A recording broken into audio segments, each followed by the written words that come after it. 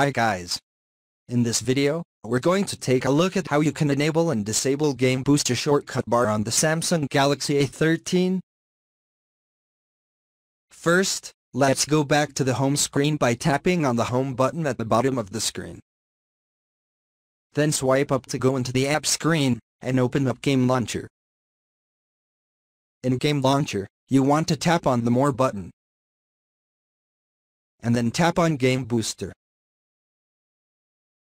Next, in here you can tap on shortcut bar, tap on the toggle button to switch it off, and turn it on. Once it is turned on, you can tap on the back key to go back to your Game Launcher home page.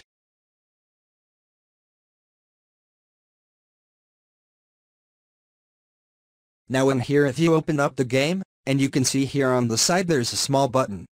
If you swipe it out, it will open up the shortcut bar.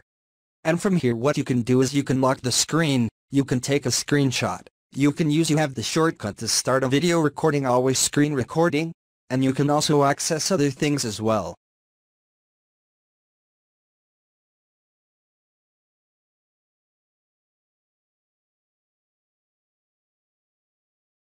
For example, you can also tap on this button here and this will allow you to launch all the apps in a pop-up window.